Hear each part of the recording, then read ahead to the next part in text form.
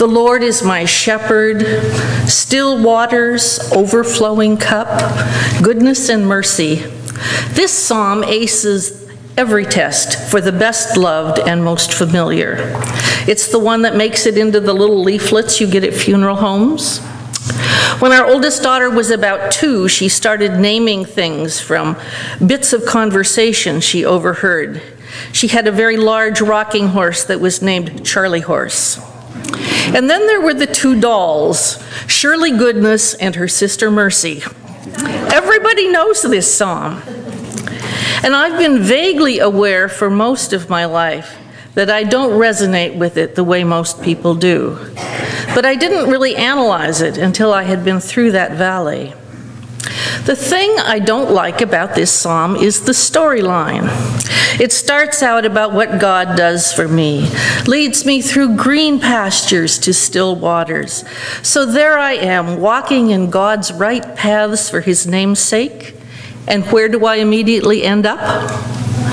When I'm not looking, I have ended up in the darkest valley. Right, so I get through the valley and what's waiting for me? My enemies watching my every move. But never fear, when I'm dead and gone, my enemies have succeeded in killing me perhaps, I'll live in God's house. Now personally, I don't think I need God's help getting into trouble. I can do that very competently by myself, thank you very much. I want God's help to getting out of trouble. I find comfort is God is our refuge and our strength, a very present help in time of trouble. And Psalm 40, which begins, I waited patiently for the Lord. God inclined his ear to me and heard my cry. The Lord drew me up from the desolate pit, out of the miry bog, and set my feet upon a rock, making my steps secure. God put a new song in my mouth, a song of praise to our God. And having come through that valley, instead of the table in the presence of my enemies, I want some of those vine and fig tree years promised by the prophet Micah, where we will live in peace and unafraid, enjoying our gardens. I want my salvation here and now, not in the sweet by and by. But, on the other hand, with that said, in 2002, John and I accepted a call to Country Homes Christian Church in Spokane. Our leaving Beaverton was hard and fast. Our house sold at the realtor's open house. It was on the market something like 4 hours, and we got the full price offer. Our duplex sold in several days. We were packing and flying back and forth to Spokane looking at homes, and John was winding up his ministry. And somewhere in that chaos, I realized something was wrong. The second day we were in our house in Spokane, I called the advice nurse for Group Health, our new healthcare provider. She told me it was a cyst. My mammogram just 6 months ago was clear. But she was wrong. I was diagnosed with inflammatory breast cancer, one of the kinds most likely to kill you very quickly. I know now that the 5-year survival rate for IBC was 17%. But mine was triple negative, which means there was no hormone that the cancer liked to attach the chemo to for more effective targeting. That took me up to about a 10% possibility of even being alive in 2007. I had not unpacked. We had no friends or family in Spokane. We both had new jobs, and the house we bought needed major renovations just to be functional. We seem to buy houses with kitchens that don't work. I don't know. So we had planned to make it livable, to make money when we sold it so we could buy our home here. Our daughters were both getting married in a couple months. And there we were, up against 9 or more grueling months, and the aftermath of aggressive chemo, aggressive surgery, followed by aggressive radiation. At that point, it was not God is a very present help in time of trouble, Or, "O God, do not be far from me. O God, make haste to help me," that I turned to. It was the line from the 23rd Psalm. "Even though I walk through the valley of the shadow of death, I will not fear." That became my sustaining scripture. My surgeon could not hide the fact that she thought I was going to die. My oncologist told me that some women with inflammatory breast cancer survive, and there was no reason I couldn't be one of them. Sandra Cordum told me there was some very good information online about inflammatory breast cancer, but don't look at the survival rates. Besides, they're at least 5 years out of date. Don't look at them, and I didn't. I had just stepped off that cliff and was in free fall, hoping that that valley had a bottom. "Even though I walk through the valley of the shadow of death, I will not fear." I will not fear. I will not. I will. Will is something I can control, decide. I could not decide not to be in that valley, but I could decide not to be afraid, and I did. After I was no longer afraid, I could make some important decisions. The next one was that I was going to make an all-out appeal for prayer support. Somewhere when I wasn't looking, I had turned into one of those middle-aged women who ran the Oregon region. I was very well known from leadership in regional assemblies, clergy retreats, and various regional events. I recruited prayer support by email. A number of people I emailed hit the forward button, and I got some wonderful responses from people I had never met. Our soon-to-be son-in-law, Glenn, put me on the worldwide Episcopal monks prayer list. And his family, Mennonite farmers in Kansas, asked people to pray for me.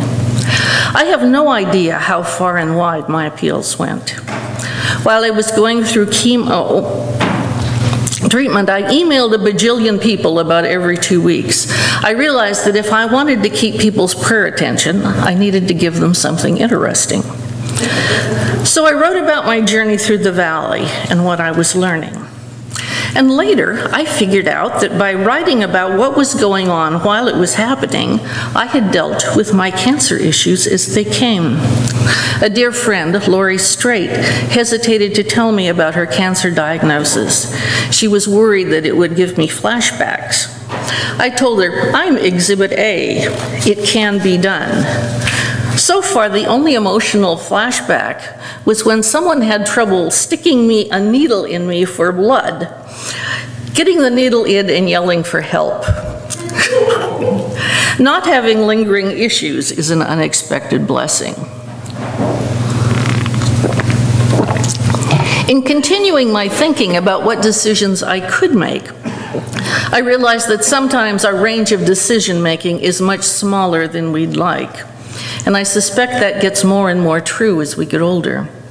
I could not decide to go through the valley, but I could decide how I was going to go through it. So I was not going to be afraid. I was going to have as much prayer support as I could rally. And I decided I was going to do this with as much grace and style as I could manage. That came to mean several things. First, I would be considerate and graceful toward all the medical people I encountered. I was, and I got very good payback on that one. I dealt with every major medical facility and a number of the smaller ones in Spokane. And I didn't work with anybody who was not very competent, pleasant, and helpful, with the exception of someone doing valet parking at Sacred Heart Hospital.